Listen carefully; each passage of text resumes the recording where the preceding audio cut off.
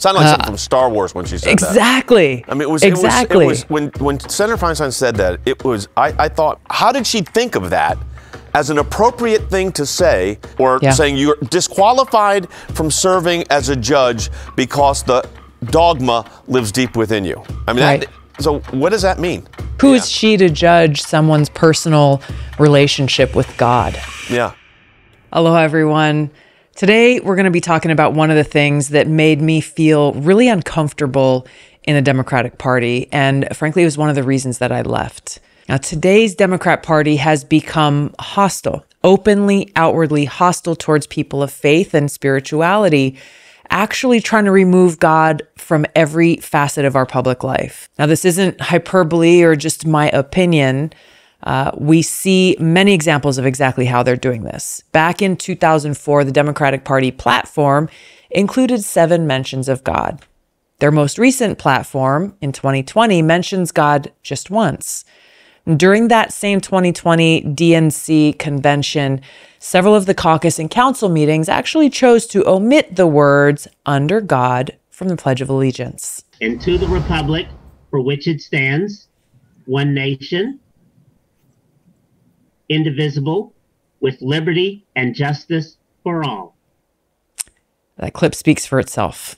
We've seen other examples of high-profile Democrats who are actually mocking and openly discriminating against people of faith. President Obama once ridiculed Americans for clinging to their guns and religion. So it's not surprising then that they get bitter and they cling to guns or religion or antipathy towards people who aren't like them, or a way to explain their frustrations. So now it won't surprise you that Vice President Kamala Harris, back when she was a U.S. Senator in 2018, made a comment that membership in the Catholic service-oriented pro-life charity organization, the Knights of Columbus, was disqualifying for the nomination of federal judge Brian Boucher. But you know what she didn't reference, what she didn't talk about, is other members of the Knights of Columbus, like President Kennedy or Senator Ted Kennedy. The other senator from California, Dianne Feinstein, famously scolded Justice Amy Coney Barrett in a Senate hearing. You know, Justice Barrett, a devout Catholic, claiming that, quote, the dogma lives loudly within you, viewing Justice Barrett's faith as a disqualifying factor. I think whatever a religion is, it has its own dogma. The law is totally different. And I think in your case, Professor, when you read your speeches, the conclusion one draws is that the dogma lives loudly within you. And that's of concern when you come to big issues that large numbers of people have fought for years in this country. You know what's of concern is that we have U.S. senators serving in office who are blatantly ignoring Article 6, Section 3 of the Constitution, which says, quote, no religious test shall ever be required as a qualification to any office or public trust under the United States. What they're doing here is nothing less than religious bigotry through and through, and it's a direct assault on religious liberty. This is something I've experienced directly, both when I was running for Congress as well as when I ran for president, where I had the mainstream media and those who were opposing my candidacy directly attacking my religion, writing smear pieces, throwing baseless accusations at me, all to try to invoke suspicion in voters, to try to get them to not vote for me, not support me. Now, this is something that President Kennedy faced when he ran for president, this exact kind of religious bigotry. He was attacked by the media. He was attacked by people of other religions who, again, publicly disqualified him, invoked suspicion in other people, fear-mongering, fomenting these suspicions and fears, all because President Kennedy was Catholic. Now, he responded to this head on, citing the Constitution, citing the First Amendment during a really powerful speech that he delivered to the Greater Houston Ministerial Association in September of 1960. Now, I want to play for you just a few of these clips where he makes these points, but encourage you to go and listen to the full speech. And where no man is denied public office merely because his religion differs from the president who might appoint him, or the people who might elect him. I believe in an America that is officially neither Catholic, Protestant, nor Jewish, where no public official either requests or accepts instructions on public policy from the Pope, the National Council of Churches, or any other ecclesiastical source, where no religious body seeks to impose its will, directly or indirectly, upon the general populace, or the public acts of its officials, and where religious liberty is so indivisible that an act against one church is treated as an act against all. For while this year it may be a Catholic against whom the finger of suspicion is pointed, in other years it has been, and may someday be again, a Jew, or a Quaker, or a Unitarian, or a Baptist. It was Virginia's harassment of Baptist preachers, for example, that led to Jefferson's Statute of Religious Freedom. Today I may be the victim, but tomorrow it may be you, until the whole fabric of our harmonious society is ripped apart at a time of great national peril. Finally, I believe in an America where religious intolerance will someday end, where all men and all churches are treated as equals, where every man has the same right to attend or not to attend the church of his choice, where there is no Catholic vote, no anti-Catholic vote, no block voting of any kind, and where Catholics, Protestants, and Jews, at both the lay and the pastoral levels, will refrain from those attitudes of disdain and division which have so often marred their works in the past, and promote instead the American ideal of brotherhood. I would not look with favor upon a president working to subvert the First Amendment's guarantees of religious liberty, nor would our system of checks and balances permit him to do so. And neither do I look with favor upon those who would work to subvert Article 6 of the Constitution by requiring a religious test, even by indirection. For if they disagree with that safeguard, they should be openly working to repeal it. But let me stress again that these are my views. For contrary to common newspaper usage, I am not the Catholic candidate for president. I am the Democratic Party's candidate for president, who happens also to be a Catholic. I do not speak for my church on public matters, and the church does not speak for me. Powerful words spoken at a different time in our country, but just as relevant today, sadly, as they were then, because we are seeing the same kind of religious bigotry. Now, unfortunately and sadly, these Democrat leaders, they have either forgotten or are actively choosing to ignore the words of President Kennedy in their dogged pursuit of power. They are launching religious bigoted attacks on political opponents or those who dare to disagree with their policies. They are belittling people of faith with their condescending and arrogant proclamations. And dangerously, they're doing so from a position of great impact and power within the federal government. Now, today's Democratic Party seems to have forgotten that freedom of religion does not mean freedom from religion. This is unfortunate because our founders actually made this very clear in the First Amendment.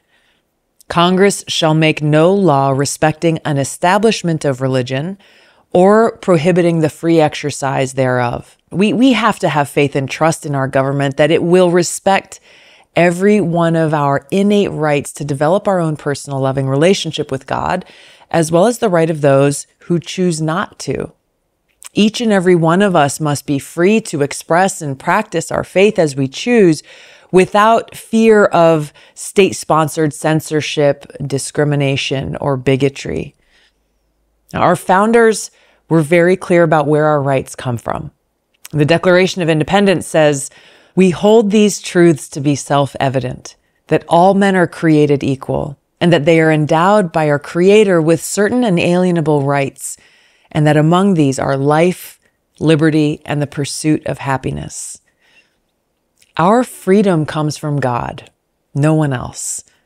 And to recognize and respect each other as children of God is to appreciate that we belong to God and no one else.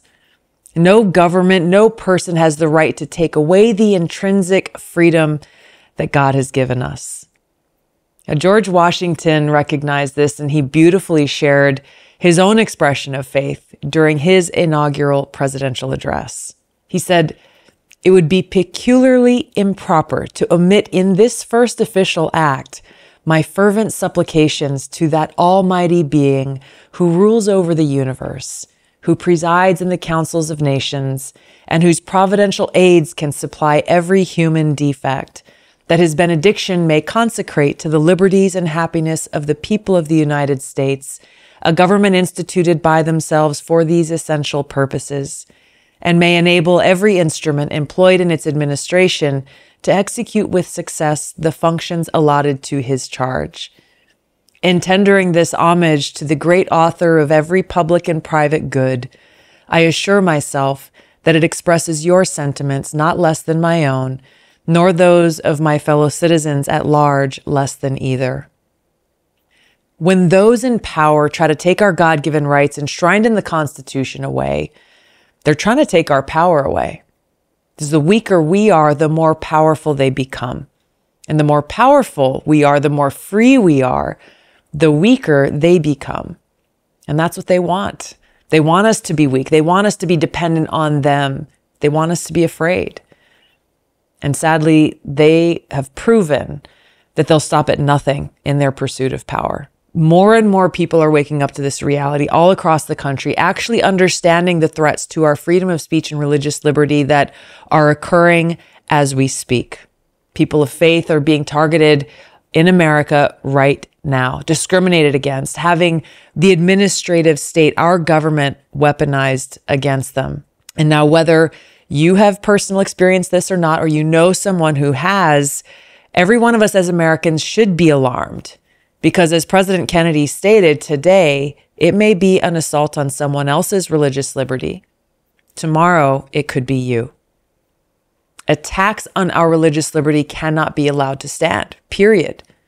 The Biden administration is dangerously weaponizing and politicizing its Justice Department, and they're threatening our God-given rights and freedoms, and we have to stand up, every one of us as Americans, to defend against those attacks. We have to come together. We have to speak out and stop these abuses now, or we will find ourselves in a place where our religious freedom, a cornerstone of our democracy, will soon become a relic of the past.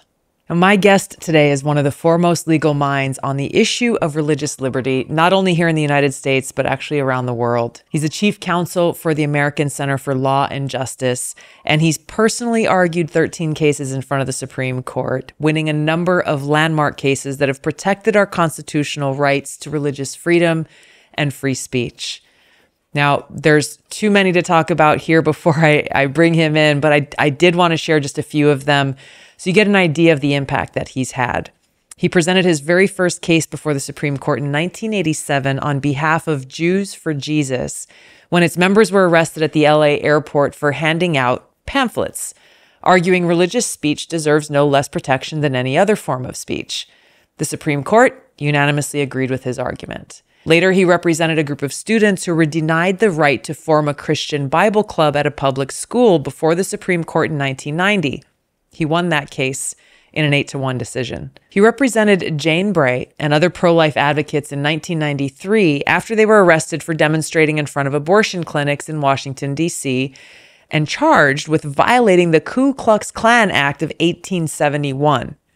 The majority held that opposition to abortion is not discrimination against women in a landmark 6-3 decision in the Supreme Court. Now, also in 1993, Sekulow represented a church group called Lamb's Chapel that was denied the use of a local school building after hours to show a religious film, arguing an unconstitutional violation of free speech rights.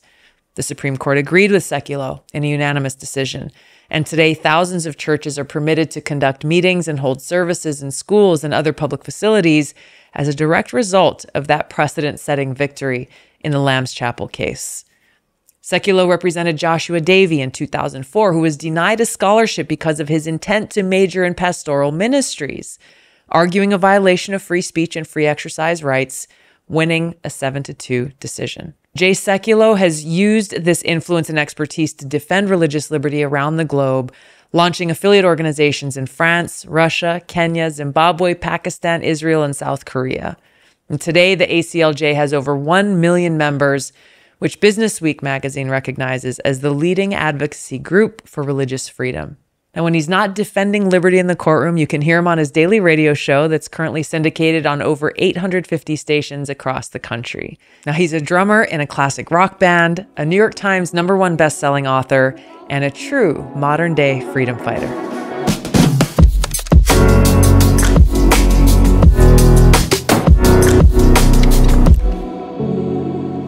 First and foremost, though, I just want to say thank you for being you and doing what you do and having done it for so long. You know, I think that a lot of people, I hope more and more people are waking up to the attacks on our First Amendment, the attacks on our fundamental liberties more now than they were in the past. But you've been fighting these battles for liberty and freedom for 35 years.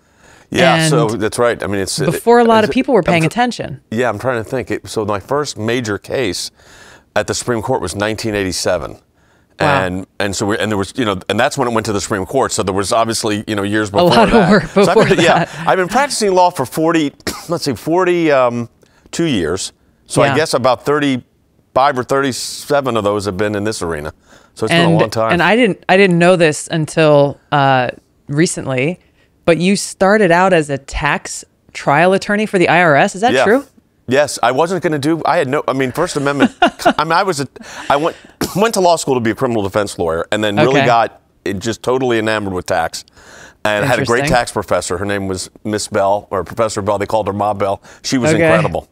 And I just love tax, and it's kind of like putting puzzles together. What do you love about it? Because that sounds like a weird statement because for it's a lay person. It's a little bit of everything. It's business, it's trial work, it's government negotiation. So it's kind of everything. So my first job out of law school in 1979, 1980 was with Chief Counsel's office of the IRS. It doesn't make you a lot of friends when you do that in an intro. I usually leave that part out, or I'll make a joke about it. But it was actually a great experience, and it was not the IRS that it is today. It was very different.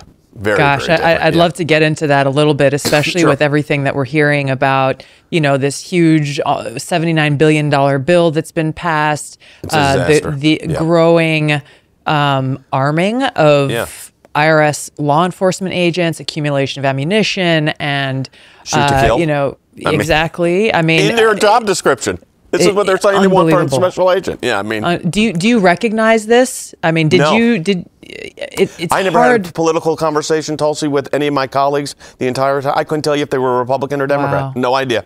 We tried cases. I mean, it was, you represented the United States. It was a tax dispute. You tried your case. Nobody said, hey, did you vote for, in those days, it would have been, Jimmy Carter or Ronald Reagan or Walter Mondale and Ronald Reagan, whoever it was. And that's how old this is. And no. But it was interesting when those IRS cases came that we filed against, which was First Amendment violation, having worked for the IRS was a tremendous advantage for me and for my clients. Yeah. Yeah, because you saw, you have literally seen what was going on behind the curtains. Yep. Gosh, that's so interesting. I think that along with the FBI, Department of Homeland Security, you look at all of these public institutions that literally exist to serve the public good, in theory, have now become so weaponized for political purposes and to go after political opponents, not only under this administration, but under previous administrations as well. It's such a dangerous trend. It's easy the problem is it's so easy for it to happen, and that's where the checks and balances inside the institutions themselves are not in place. Yeah. Speaking of checks and balances, I want to talk a little bit about that, about just generally the rule of law. Yeah. Right. Sure. I mean, this is the foundation of our democracy. If we don't have the rule of law, if we, the people, don't trust that our institutions are, we are treated fair and equally under the law and so on and so forth, then what do we have faith in as a people? You've argued before the Supreme Court more than a dozen times. Yep. I think the number now is, I don't know. I think it's like 15, 16. That's an incredible statistic. For a non-government solicitor general, yeah, it is. Exactly. Yeah, I mean, I've read enough books. I'm not an attorney, obviously, but I've read enough books and have enough lawyer friends to know how absolutely rare it is for an attorney to argue before the Supreme Court once. Right. Just once in their lives and in their careers. And I think the significance of that opportunity and that privilege is, by making those arguments, you are having an impact on generations. It's an honor to do it. Every time I go up there, it doesn't change. We had to do it remotely during the COVID years. Yeah. And even there, we had a podium built for our office. I had the exact same microphones used at the court. The podium was identical. Kidding. And I will put on a suit. I mean, colleagues of mine, friends of mine that had done arguments during that period were wearing like sweat clothes because we were doing it over the phone. I put on a suit. Jordan and I stood up when the court, cried the entry of the court, and you had to get in the mode. I don't know if it helped or hurt, but it all worked out pretty well. So I guess it was okay. I think it's a show of respect, frankly, for the institution, right? Whether it makes a difference or not. And I think that's one of the things that's so concerning, along with what we're talking about. We hear a lot of rhetoric coming from, so-called progressive Democrats, essentially attacking this judicial branch of government, attacking and undermining the Supreme Court because they don't agree with the decisions that are being made. I think it was Elizabeth Warren as well as Kamala Harris saying that the Supreme Court is now illegitimate. Yep. They're talking about packing the courts, expanding the courts, all of these things that are exactly that, dangerous in really undermining this institution, and frankly sending the message that, hey, if you don't agree with the ruling, then trash the institution itself, and it further deepens that distrust that people have in it. And given, I want to ask you to talk a little bit about why this is so dangerous, and also given you've had a history over the last 3 decades, really, of arguing before the Supreme Court. How have you seen the character of the Supreme Court change? Has it changed? And where do we go from here? How do we kind of right the course for this ship? So, it's interesting because my first case, like I said, was in 1987. And then my last case was just, term before last term. So, or term before last, because the new one's starting.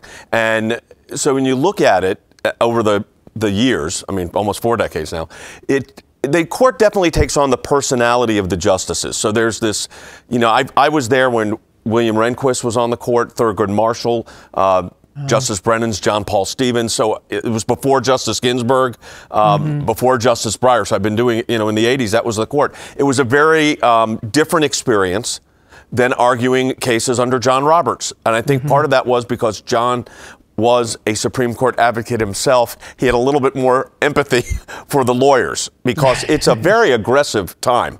Right. The show part of it is, is the 30-minute oral argument that each side does an hour. Although under the last batch of cases, there was no real clock because of the way they were doing it for COVID. And I think I read an article yesterday, and I didn't even realize this, Tulsi, that in a series of cases we had for the former president, we had like 3 in a row. And we were up collectively, me and one other lawyer for our side, and then the other 2 for their side. We were up for 3.5 hours. But so it's, it takes on a different personality. The problem is this: if the court rules against you, it's not my job to say the court is an illegitimate institution.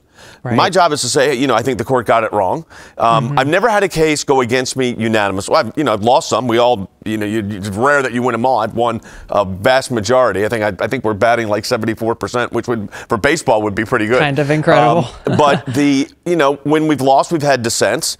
And, I'll say that I believe, I think that the dissent was right. But if you start attacking the institution, which is precisely what is happening now, Yeah. And it's precisely what we saw happen in the summer with the leaking of that Supreme Court opinion. I'll tell you this, when that first broke in the news that there was this possible leak, I said publicly, there is no way that can be a leaked opinion. Someone's doing something nefarious. Also, both would have been nefarious because the Supreme Court doesn't leak opinions. There's no way that could happen. And sure enough, 2 days later, the Chief Justice had to issue a statement saying it was. So that has changed. So that, I think, has caused internally inside the court tremendous stress between the justices and their chambers. And that's going to reflect what we see in the weeks ahead as the court's back in session and the term starts and cases come. And I think we're going to see it in ways maybe we didn't think so before. But it's very different now. But the attacking of the court is unbelievably dangerous to a constitutional republic. During that time, Chuck Schumer was making threats himself towards the Supreme Court justices if they dared to rule the wrong way. And his view, as you said, protesters protesting illegally outside of the Supreme Court justices' homes, and no action from the administration at all in protecting that independence of our justices and actually enforcing the law. It used to be, I worked as a legislative aide for Senator Akaka. He's a World War II veteran. He came from that greatest generation of veterans from both parties who served in the U.S. Senate at a different time when there was a lot more civility between members of Congress. And I remember during that time also, as Supreme Court justices were being nominated or nominees for the court were coming before the Senate, it was not uncommon that you had a vast majority of a bipartisan vote for that Supreme Court justice. I think... voice vote sometimes. Right, exactly. Yeah. And yet now, I think at least over the last 10 years, certainly while I was in Congress, it is almost a predetermined outcome, right? If you've got a Democrat president putting forward a Democrat nominee, it's an assumption that Republicans will have to vote against the nominee and vice versa. Right. If you've got a Republican president, they put forward a nominee, Democrats automatically take that position against. Even if they're saying, oh, I'm open-minded, we'll see, I'll meet with them. It's a given. How does that change? Because that's been my argument. You see, okay, we'll expand the court. People were saying, oh, we should just expand the court. That makes no difference if fundamentally our U.S. senators have so politicized this process that they're drawing a line in the sand based on whether or not a nominee is from their party or not, rather than actually looking at, to me, the most fundamental qualification, which is, will you uphold the constitutional rights of every American? Am I wrong? No, you're right. I mean, if you look at two, clearly for the ages justices, Antonin Scalia, Ruth Bader Ginsburg, who also, by the way, were completely opposites in their judicial philosophy, but the closest of friends for decades on this, not Which just is on so that court. Cool. It was great. So do you look at their confirmations? I think they were both like 96 to. I think some senators didn't show up because it was, done. You couldn't argue that Scalia wasn't qualified. You couldn't argue that Ruth Bader Ginsburg wasn't qualified. She was a Supreme Court advocate herself. Scalia was the head of the Office of Legal Counsel for the Department of Justice. They were both judges on the D.C. Circuit. I mean, these were qualified nominees to be at the Supreme Court. But now, it doesn't matter. Not only is there a litmus test on how will you rule in a particular case, which is unbelievably dangerous. I don't care if you're pro-life, pro-choice. Asking that question that way is really bad because you're asking for a predetermined outcome before a case is briefed. Which, there are restrictions. But I think if you look at the last several nominations, generally, it's tragic that we've reached this level of discourse, which is, I think, is guttural at this point. I mean, it's in the gutter. And when Senator Schumer went to the front of the steps of the Supreme Court of the United States and screamed at the top of his lungs to Justice Gorsuch and Justice Kavanaugh, you will rule the day. You're going to reap a whirlwind. And then, of course, you had basically an assassination attempt on Justice Kavanaugh. How did we get here? And I look back in the 1980s when I started arguing cases, and although there was a big ideological divide, you never had that kind of relationship. The justices were closer. The public, I think, had a better understanding of what the rule of law was and is supposed to be. And I think the confirmation process, Tulsi, is actually symptomatic of where we are in our culture, and it's a dangerous place. The idea that you cannot have a common meeting of the minds or agree to disagree, and that's now totally politically incorrect to have a differing view. I look at my friends at the ACLU and I'm shocked. I represented the ACLU. No kidding. I was their lawyer when they were denied the right to have on a bus ad, whatever their ACLU message was. And I represented them. This was a long time ago. And now I look at the cases where they're filing and I'm thinking, wait a minute, you're the ones who defended the guy's right to march in Skokie, the Nazis' right to march in Skokie, a predominantly Jewish neighborhood. And your lawyer did that, and that was there, and the court agreed that it was constitutionally protected. And now you're only taking cases where you think it meets the politically correct standard of the day, which changes, as we all know, a decade from now. So it's very, as you could tell, I'm animated and very concerned about where it goes. I really miss the days of the collegiality. Same thing's true in the bar, by the way, with the lawyers. I mean, it used to be, I'd move the admission. If a lawyer was coming from out of state representing Planned Parenthood, I would move their admission. Because what does that mean? What does that mean to us? If you're not licensed in, let's say, the District of Columbia, but you're coming from New York, and you're a member of the bar in New York, you could be admitted pro hac vice. Okay. I would, and they would do it then too. I would say we don't oppose the motion, or we'd make the motion for their admission, believing they have good character and are licensed to practice law in the state of New York. Thus, they should be recognized for the purpose of this case. I can't imagine that happening today.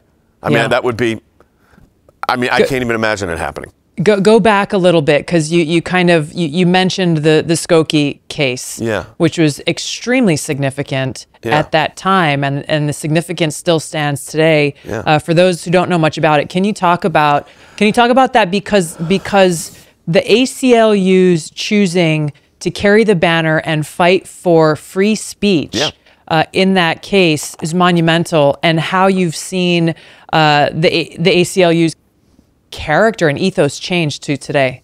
So I was a law student when that case was going on, so we paid a lot of attention to that case. And I had lived in Skokie as a kid. No kidding. Yeah. Wow. So Skokie is a predominantly Jewish community. Not predominantly Jewish community, but there's a lot of Jewish people live in Skokie. There were also a lot of Holocaust survivors in Skokie. And a group of Nazis decided they wanted to march in Skokie. And they were initially denied, and the ACLU took up the case and ultimately won at the Supreme Court the right for speech you totally disagree with. Right. As long as they're not advocating illegal conduct imminent harm, to march. It was the right decision. Controversial, but the right decision. So that's in the 1970s. If I'm remembering correctly, they lost a lot of Jewish donors, and there was kind of a mass exodus of Jewish attorneys on their staff who didn't agree with their position, but they stuck to it because it was the right thing to do. They did. And you saw over the years, like when I did a lot of free speech cases for groups that were handing out religious literature in public places, Jews for Jesus, other groups, and some political groups too that would be handing out of all different political backgrounds. Right. And I would have the labor unions and the ACLU filing briefs on our side, because if it was free speech was good for Jews for Jesus, it certainly was going to be good for the AFL-CIO or the Hare Krishnas or whoever it might be, or the National Democratic Policy Committee, whoever it might be. And in those days, it was the same kind of group of lawyers that were handling the free speech cases, and we didn't get into what is your ideology that we're supporting. We were First Amendment purists. Right. Those days are of the ACLU, I just don't see it anymore. For instance, if you got a pro-life protest case, what are the chances of the ACLU joining? I think zero. And I think that does not bode well for our government. It doesn't bode well for the Supreme Court. It's, I think, an unfortunate development, but it's one I saw kind of I call it the creeping approach of losing freedom or losing focus. And I think you kind of become untethered at that point. And now everybody's got, what's going on the college campuses, I don't even want to go speak at a college campus anymore. Why would you subject yourself to this? The last time I did it was at my alma mater. And they asked me to be this was their big donor event, and I did an event for that, and then they asked me to speak to the students. They said, "I'll be about 200 students show up," and there was like 1,000. And this was in the middle of the impeachment stuff, but I did it. I called the president of the university. I said, "I'm handling a fairly controversial matter right now. You may want to rethink me coming." "Oh, no, this will be good." They were so rude, these students, that kidding. I got up, and then, as you know, we've known each other a long time. I'm not a shy person. No. I said, "I am your guest. And is this the way you treat a guest?" And then a student quoted something that he said, or she said, that I had said, which was from a law review article I wrote, citing something Abraham Lincoln said. And they were trying to turn it into something else. But that's what's happened. And you see that in the law schools, too. I mean, the law schools right now, if you're a Jewish student on a law school campus, UC Berkeley, they basically have Jewish-free zones right now. I mean, I just saw that. Yeah, and the city universities in New York, I mean, we just filed a Title VI case on behalf of 6 professors. You cannot believe what's going on. But where is the ACLU in these cases? That's what I'd like to know. Exactly. And the double standard there, right? I mean, I saw that headline, I don't know, yesterday or the day before about UC Berkeley, and that it was the student groups who led kind of the passage of bylaws that created these Jewish free zones and would ban any speaker from coming to that school who supports Israel or Zionism. And the thing that I immediately thought was, first of all, where's the uproar about this? And secondly, I know that there would be an uproar from Democrat leaders, from the ACLU, from CARE, and from many others if you replace the word Jewish with Muslim. Right, exactly correct. And that double standard. It's a double standard. The dean of the law school, very well-known guy, Erwin Chemerinsky, dean of the law school, UCLA Berkeley, said, UC Berkeley, I would not be, him, the dean, would not be able to speak at his own college law school based on what their speech standards are. But why are we thinking speech-free zones are a good thing?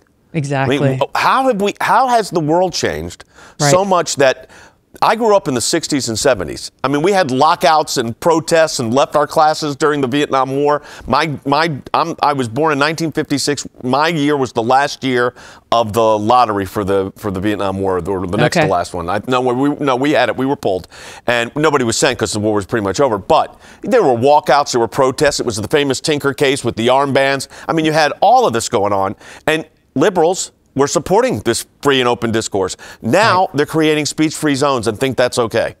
And how we got there is very, very, it was dangerous. And dangerous. Yeah. And we see where this is going. I saw the Prime Minister of New Zealand gave a speech before the United Nations just recently, literally characterizing free speech online as a weapon of war. And that leaders of nations around the world and the United Nations have a responsibility to curtail that free speech for the sake of the greater good. As I've read these, the words that she spoke, it really does paint that picture of exactly where this erosion for us here in the United States. We have a constitution that guarantees free speech. Not all countries have this, but ours does. And when you look at these different examples of what's happening here, we can see where it's going on a global level of these attempts to try to suppress freedoms. And I think it comes from this fundamental and dangerous lack of respect and appreciation specifically for the Constitution. I remember we were talking about the U.S. Senate and how frankly, there is a disrespect, and frankly, and it's getting to be more public, a dismissal of the Constitution, a questioning, maybe we don't need the First Amendment, or maybe it's out of date. Certainly the Second Amendment, there's, I think, blatant hatred for the Second Amendment. But specifically, when we were talking about the Supreme Court justices, I remember when there were a few examples of how U.S. senators somehow forgot that there is a clause in the Constitution that says there shall be no religious test. Yeah. And even going at a deeper level, it kind of speaks to their hatred of God and their animosity and their desire to rid any mention or presence of God from every facet of our public life. Dianne Feinstein, I think this is when Amy Coney Barrett was nominated first, not for the Supreme Court, but I think it was as a circuit court judge, when she said that she was disqualified because, quote, the dogma lives loudly within you. Yeah. Sounded like something from Star Wars when she said that. Exactly. I mean, it was when Senator Feinstein said that, it was, I thought, when I heard that, I said, who put that in front of her? Or how did she think of that as an appropriate thing to say about a judge or nominee who happened to be taking her Catholic faith seriously, and you're now trivializing it or saying you're disqualified from serving as a judge because the dogma lives deep within you. I mean, so what does that mean? Right. I mean, it means nothing good. Who is she? Who is she to judge someone's personal relationship with God? Yeah. Well, it's pretty dangerous. Very dangerous. I think it was Mazie Hirono, our senator from Hawaii, who said against Brian Boucher, disqualifying him because he was a member of the Knights of Columbus. Right. And immediately I thought, we've had some pretty prominent leaders in our country, Democrats, including President Kennedy, Senator Ted Kennedy, and others who were also Knights of Columbus. Right. They would then be disqualified in this day and age, which goes to the heart of really the question is what you've dedicated most of your life to, which is defending religious liberty. How is it that U.S. senators in the most prominent positions of power in our country don't seem to understand what religious liberty means, and how are they getting it so wrong? This idea of separation of church and state, which is the excuse that is often used as they seek to eliminate God from our country, our lives. Well, the Supreme Court hasn't helped them much, to be honest. I mean, the Establishment Clause, which is where the whole church-state relationship is based, the opinions have been all over the place. There's some more clarity recently, but I mean, I had a case involving a church that wanted to use a school facility on Sundays. It was open to any group you can imagine, but they said, oh, no, you're a church. It was Lamb's Chapel Church. You can't do this. We're not going to allow a church. We'll allow literally every other group you could imagine. And we won the case 9-0. So that was the good part. Okay. The interesting part was, here's what happened, though. Okay. The Establishment Clause issue, which was the heart of this thing, Justice Scalia was then called the Lemon Test, which was this 3-part test that you could never quite figure out exactly what the court meant. But he called it a ghoul in a late-night horror show that rises from the grave, the Lemon Test, when we want to strike something down. But it'll go docile when we want to say something's okay. Finally, several months back, they finally, in an opinion by Justice Gorsuch, said the Lemon Test it doesn't work. There's no place for that. And the court returns to what I call the historical understanding of the Establishment Clause, which is this.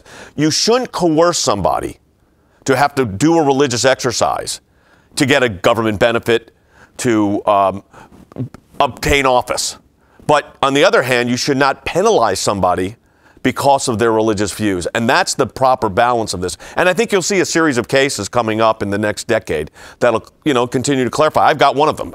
And it's to clarify this idea that just because you see something you don't like doesn't mean you can get it stopped. It's the heckler's veto.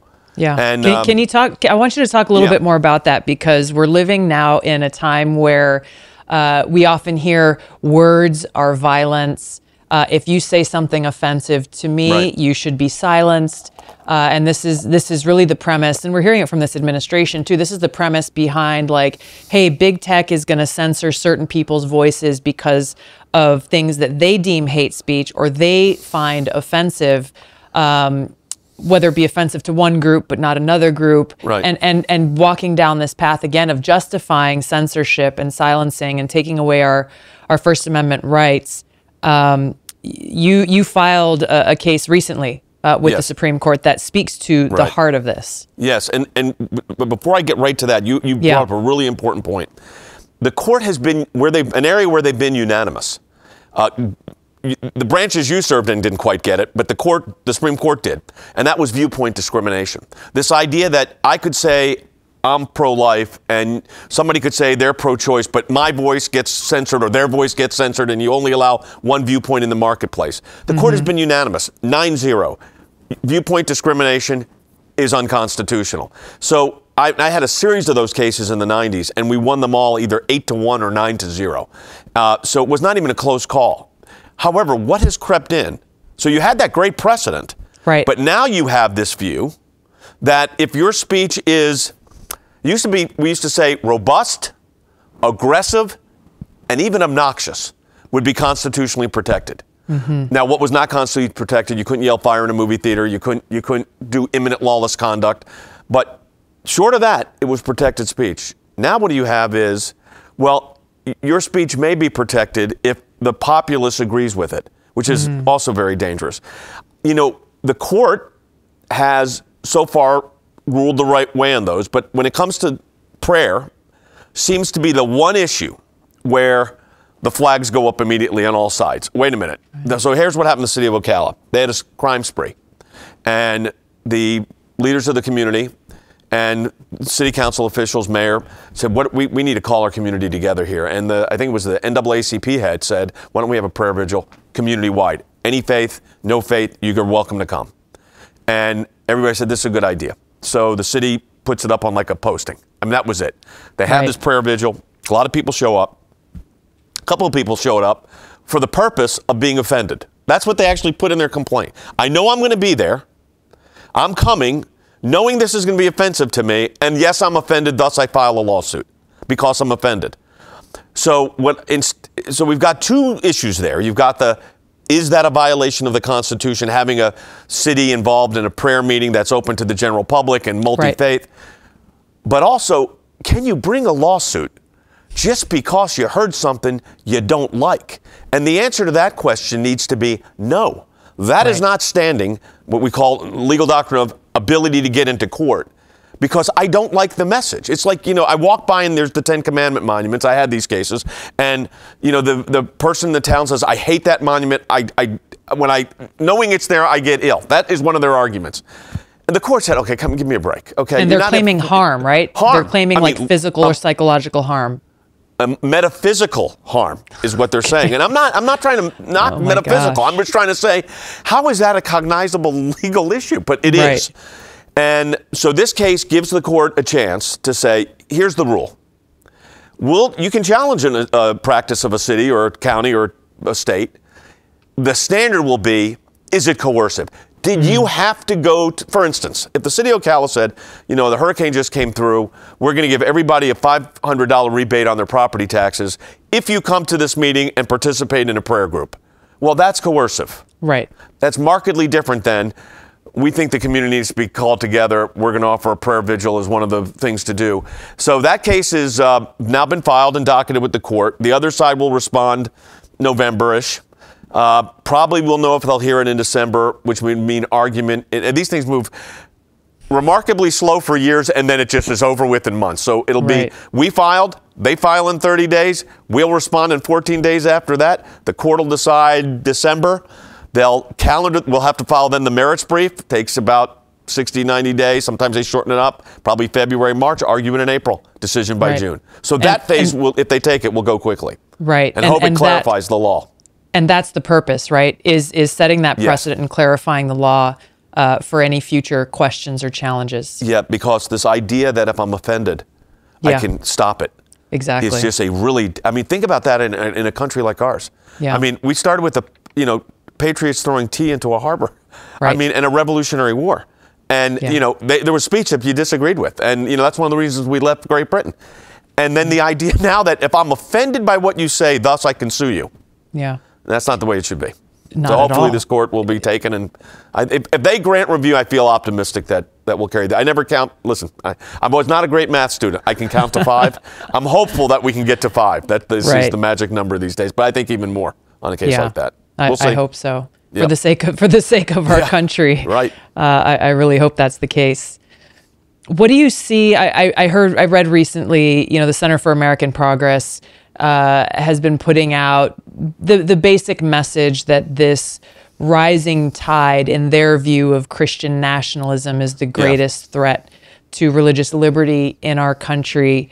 How do you characterize what they are saying and this rhetoric that they are pushing, and what do you see as the greatest threat to religious liberty in America right now? So, this whole Christian nationalist movement, and however that is defined. Look, if they break the law, they should be held accountable for breaking the law. If they hold a position we think is extreme, well, they get to hold an extreme position. You could have extreme thoughts. You can't act out extreme conduct in a way that's harmful to others. I just get, you're a veteran, so I mean, I defer to you on this, but I know the kind of work that my friends that have served in the military have been doing over the last 20 years, and I'm thinking, what's the greatest threat to America?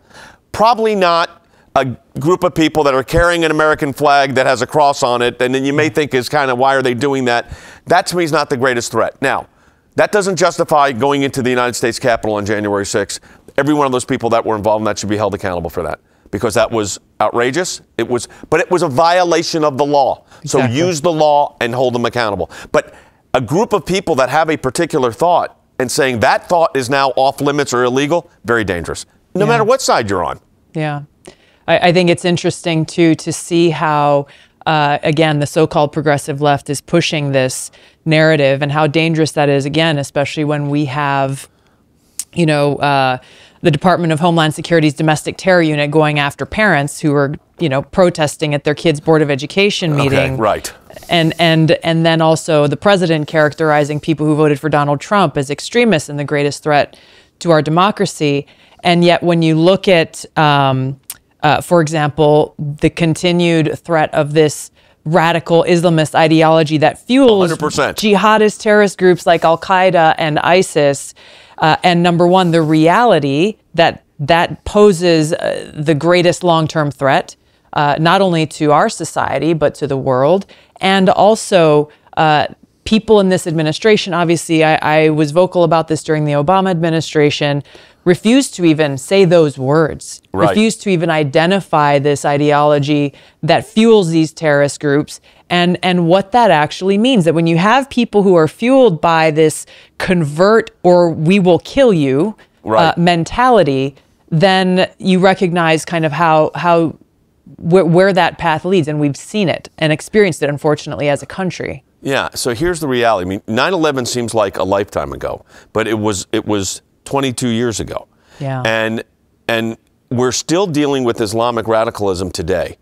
We are one terror attack away from remembering what the greatest threat is to a constitutional republic. Yeah. It's one terrorist attack away. And you've been on the front lines literally in this. And so I think, and I worked on a lot of the legal issues surrounding the war on terror, and they were complicated issues. I'm not going to say they weren't there, complicated legal issues.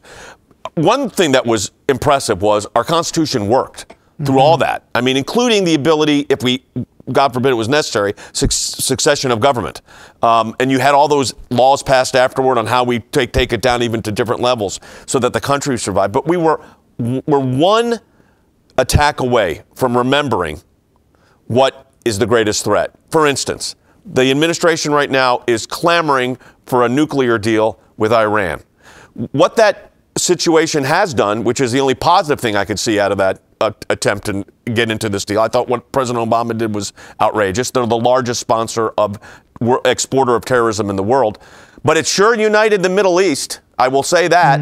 And you have things like the Abraham Accords, and you've got the Jordanians and the Egyptians and the Israelis and the Saudis and the Gulf state all working together because there's a really giant foe in the region. And that was the former empire of Persia. And the Persians were great people. And they are great people. They're under a totalitarian regime. I mean, you think about what the Persian influence in art, literature, science, and now they're in this, autocracy, religious autocracy. Really, it's a religious dictatorship. And yet the people are on the streets. They're saying upwards of 1 million young people, mostly women, are on the streets. And there was a great statement by a human rights activist from Iran who's in the United States right now, and she said this: we're not asking the United States to come in and protect the women. And it's women that are leading this protest. Right. But we are asking the United States to not fund the dictators that are trying to kill us. Mm-hmm. And that's where we got to remember what the real threats are. So you can have these skirmishes with, what is Christian nationalism or fundamentalism or religious progressive or whatever labels you want to put on things. But at the end of the day, are they trying to destroy the republic? The answer is no. Yeah. Okay? You may not agree with their positions. You may think it's outrageous. But again, the threat, that's a very different threat than a real threat, which was attempting to take down our government 22 years ago. Yeah. Well said. It's as you said that, I was just remembering when I was in Congress, I introduced legislation called the Stop Arming Terrorists Act. Right, I remember that. That spoke directly to that. But that is the key. I mean, it is the key. There was one senator out of 100 that sponsored that legislation, Rand Paul. Yeah, one single senator who had the courage, why it is an act of courage to say, hey, we should not be funding and arming these terrorists, those who attacked us on 9/11, is truly a state of the fact that we don't have leaders in Washington. We have a bunch of people who are very scared and followers and care more about keeping their job and their ambition or whatever it may be than they do actually about serving and protecting our country. I mean, I don't understand, and I've never understood this. I mean, you know the politics better than me, but how your legislation, which to me was it was like the whole point. Simple. Yeah. Stop funding the guys and gals that are trying to destroy not just the United States, but are destroying the region. Right. And that's like, oh, that could be too controversial. I mean, that's where we've gone as a culture, that's too controversial. Yeah. I mean, so when you say, what's the religious liberty problem? All of this. I mean, because it's a liberty problem. I mean, it's, you know, at the end of the day, religious liberty is only as good as the Constitution is to protect it. Yes. And as good as the Constitution is to protect freedom of speech and freedom of thought and freedom to protest and freedom to petition your government for redress or grievances. Yeah. The founders were right on all of that. The problem is we lose that really quickly if the country is so undermined not only by a radical movement of the left, but by laws that are put in place that squelch a dissenting voice. And I think that's what we always got to be careful of. I think a lot of people found their eyes open to this very directly and personally throughout the COVID pandemic, and how those who sought religious exemptions to vaccine mandates were denied. Friends of mine in the military fall in that category. Yep. How those who sought to gather to worship, whether it was in a church or a temple or a synagogue or even outdoors, were told, no, you are not allowed to do that. I think some pastors were even arrested because they continued to try to gather and in fellowship, while big box retailers and corporate entities were allowed to remain open, and people were allowed open access to go in and frequent those establishments.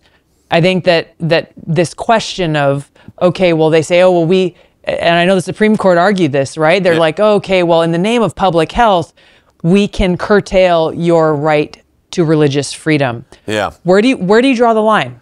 Well, I mean, there was one that they were using a one-size-fits-all. I mean, I think the best line that came out of those cases, I don't know if it was Justice Thomas or Justice Alito, or maybe both of them together, said, it was out of Las Vegas. It was, Caesar's palace is fine, right? So render unto Caesar, that was fine. Oh, but, Calvary Chapel couldn't meet in Las Vegas. Here was the problem. They would take a congregation that had a building that could seat, 3,000 people, and say, we're going to reduce the number of people that could come to 25% or 25 people, whichever is lower. And that was whether your facility housed 5,000 or 50. So none of that made sense. Now, look, a lot of it was, and I'm trying to be, I lost a brother to COVID. So so it's very personal to me. But the ACLJ represented the Heritage Foundation at the Supreme Court when the employer mandate came in because it was impossible to administer. It turned organizations, businesses, Heritage Foundations, ACLJs, ACLUs, it turned you into a medical facility. And, we, like everybody else, we had outbreaks of COVID in our office. We did not have to have the government tell us to put in, because we have studios. I'm coming to you from one of them. So ventilation obviously is a huge deal because you've got people in areas that are tighter and airs. So we put in a filtering system. I didn't have to have the government tell me to protect my employees by putting in a filtering system. If somebody was not feeling well, I didn't have the government have to tell me, don't have that person come in. Exactly. So this is the difficult aspect of we haven't had something like this ever happen to us in our lifetime. I mean, there's been epidemics and pandemics before, but in our lifetime, this was the great disruptor. And, I'd like to know who ultimately, I'd like to see help the people held accountable or the country held accountable that launched this on the entire world. Because, we're thinking about the United States, and it was, like I said, it's a very personal loss to me. I lost my brother. Everybody knows somebody because a lot of people died over this. But it was all over the world, and it stopped commerce. It was warfare. It was another version of warfare, and the dangerous part of it is it didn't take much to get it spread. I mean, it just started, wet market, in a lab, doesn't matter, because the end result was, and then the government trying to respond to it was the difficult part of this. And it was like one size fits all. Right. Yeah, I mean, and it's just like, well, this will just work. Right. And like I said, the synagogue that could seat 500, so if the government would have said 25%, that would have been 100, or 25 people. Mm-hmm. But if your congregation also sat 5,000, it was the same 25 people. Yeah. None of that made sense. And ultimately, but you saw the court was very hesitant. And I get it. You're asking the Supreme Court at that point, when nothing was known. I think it would come out much differently today. But at the point where these emergency cases were being thrown up, and finally, at the end, they started getting it, they balanced it correctly. But it took a year. But, putting the Supreme Court as the decision maker there is the exact reason why you have to have an independent judiciary. And you can't allow these, this saying the credibility of the institution, the Supreme Court is zero and the public trust is zero. That's dangerous. That is the guardrail, is the courts, ultimately. So the question as we go forward, you've been a champion for liberty for decades. We need more champions for liberty. Is there some hope that you and others are mentoring and kind of helping guide a new generation of attorneys who are willing to take up these fights? Because I feel like the challenges that we are seeing, unfortunately, it's getting worse, not better. And we need more courageous people who know the law and can argue for us and for freedom. I appreciate you saying that. It's interesting because I think the cases now are much more, they're different than they were.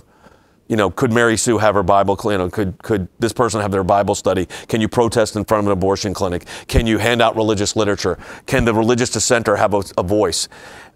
You look back on those now and say, of course we won 9-0. I mean, you could, of course. But now there's a lot of competing balances. So when I'm 66. When I turned 60, I said, okay, unlike, I think, the previous generation, and I'm not knocking, everybody's got to deal with their own thing.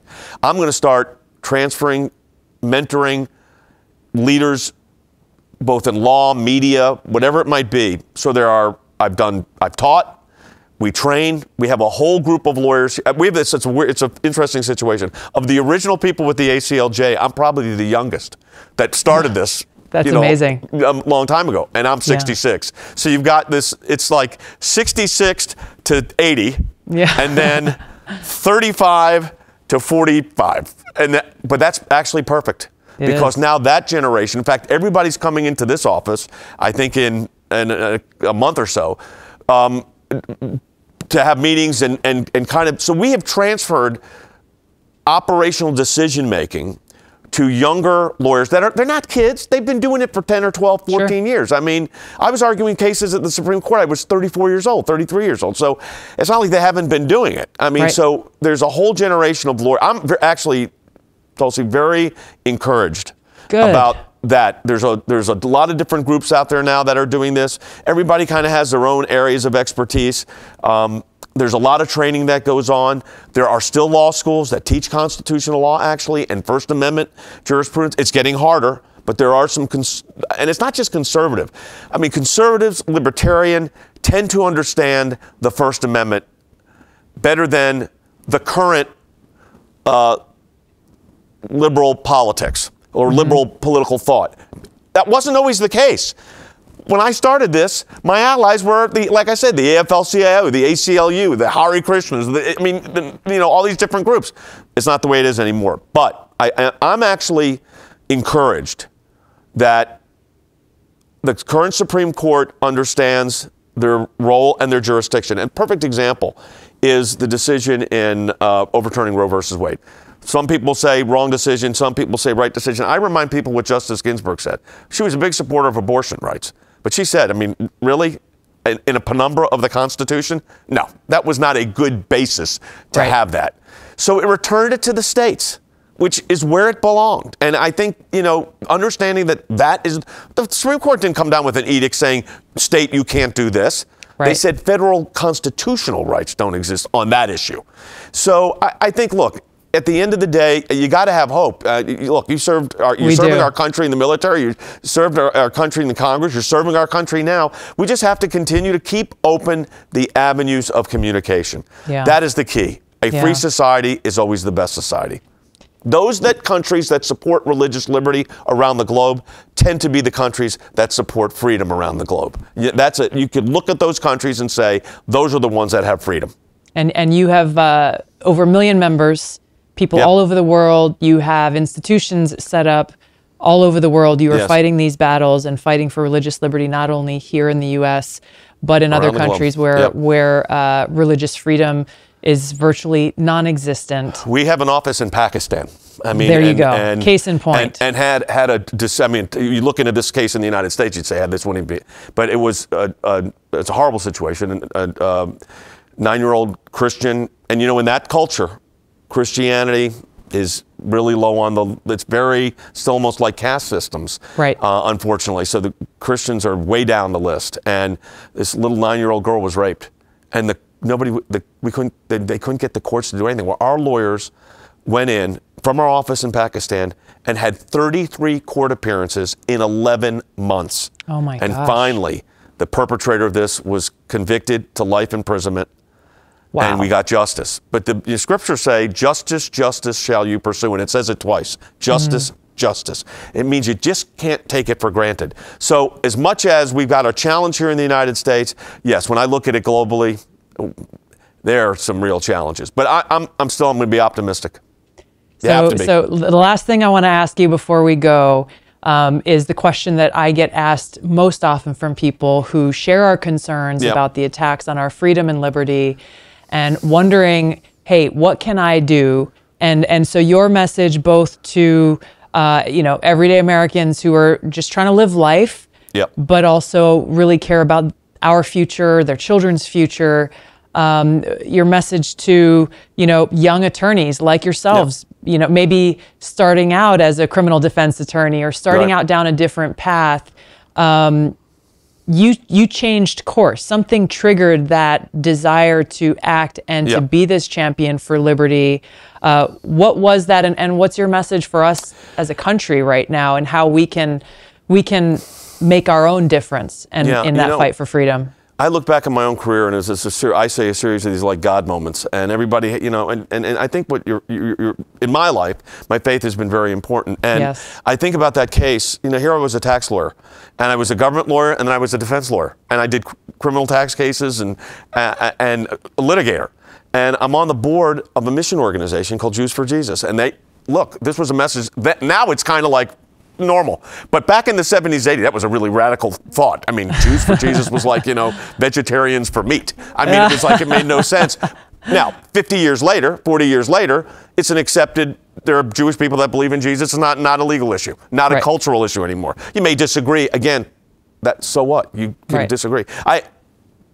I was asked to take the case they had at the Supreme Court. And that was the moment. And I had no interest in doing Supreme Court. And I went up and heard a case argued, and I went, how am I going to do this? I am a tax guy. I mean, and how am I going to do this? And the executive director of the organization said, it's going to change your life. And I had no idea. And you know what happened was, I went in there, and because it's my own naivete, I saw how they always argue these cases as the free exercise of religion, but they never won. Our side never won. They never won. The person exercising their religion, and sometimes it was minority religions, just never won. So I said, well, why can't these be free speech cases? So people think this was something like I thought my study for hours and days figuring this out. No, I went in, heard an argument saying, well, that doesn't work, but this might. And we won the case 9-0. And American Lawyer or Legal Times, I can't remember which one, said I was rude, aggressive, and obnoxious. And then when the decision came out, they said I remain undeterred during intense questioning. But and effective. From that case, and effective. And from that case, they just started coming in. And I had like this series of cases at the Supreme Court. I had one term, I think I argued one case in December and another one in February, which, like you said, most lawyers don't argue a case. Yeah. So, these were these moments. But I was never afraid to represent and put my name on a brief representing a group that I didn't share that same philosophy. Like, I was one of the counsel for the Hare Krishnas. when they were trying to engage in their religious practice in a public area. And people say, well, you're Jewish, you're a Christian, and now you're supporting the Hare Krishnas. Right, because if they lose, guess what? We all lose. Same thing. I would write a brief for the AFL-CIO or represent the ACLU. So there you have it. And that right there is the message, Jay. And that's it, is if one of us loses on this kind of battleground of freedom, we all lose. We might think, oh, no, hey, they're attacking those guys. At least I'm okay. At least my people or my group or the people I attach myself to are okay. But that's not the case. And we're seeing how it is progressing in such a dangerous direction, how our institutions are being weaponized, and why it is so important. You answered that call to serve in your own way, and I think that's really the reflection point for every one of us as Americans, is in our own way, as I am trying to do with my life, is answering that call to serve in whatever way that we can. I think in our spheres, I think we get, I'm a jurisdictional person because I'm a lawyer, so I think in jurisdictions. My job was not to be a member of Congress. My job was to be a lawyer. So in that sphere, do everything you can with the tools you have. So at the end of the day, you could say, I did the best I could with what I had to advance freedom and liberty. That doesn't mean I win every time. It doesn't. I mean, I tell young lawyers, I'm not guaranteeing you're going to win, because you will lose. There are going to be cases you're going to think, how could we lose this case? And you're going to lose it. And it happens. But you can't be discouraged. You have to go on. And when I leave the Supreme Court, I say the same thing I've said for almost 40 years now of arguing cases, for 35 years. When I walk down the steps, I used to do this when my kids were little, and now their kids are my grandkids. And now, and hopefully, if this case granted review, my grandkids will see their grandfather argue a case before the Supreme Court. But I would walk out and say the same thing to my colleagues, next case. And that's what you got to remember. There's always the next case. Well said. Thank you for what you do every day. Thanks to you and your team. You are much appreciated, and your impact is generational and so necessary. I'm grateful for your time, Jay. I'm looking forward to talking to you again. Congratulations on the podcast. Thank you. Thank you very much. Thanks, Tulsi. Talk to you soon, and see you soon. We'll do it. All right. So the main takeaway here is a message of freedom, and why it's so important for every one of us to take a stand for religious freedom, even when we're not the ones who are being attacked. So whether you're a Christian, Muslim, Jewish, Hindu, atheist, or agnostic, we all need to put aside our own differences and understand this greater threat that faces us all with these continued attacks on our liberty. And the attacks are, in fact, continuing. Now, you heard many examples in my conversation with Jay, a few others. A coach recently fired because of his post-game prayers. A student actually suspended from school for saying, "Bless you," when a classmate sneezed. A second grader was prohibited from reading her Bible during her free time. But hey, Harry Potter, that's just fine. A fourth grader forbidden from choosing God as her idol for a school assignment. Michael Jackson, not a problem. There's a teacher who made a Catholic student wash off his Ash Wednesday ashes, while another forced a Muslim student to take off her hijab. People not allowed to say Merry Christmas at work or school during Christmas, the celebration of the birth of Christ. Now, our First Amendment states clearly, Congress shall make no law respecting an establishment of religion or prohibiting the free exercise thereof. But unfortunately, those in power today are undermining this very clear right that's enshrined in our Constitution. And that's why it's so important that we have Supreme Court justices who are committed to upholding the Constitution and Bill of Rights and ruling according to those documents, not according to their own personal beliefs, religious or otherwise. And we need leaders in Washington who will do the same. Thank you so much for joining us today. Until next time, mahalo.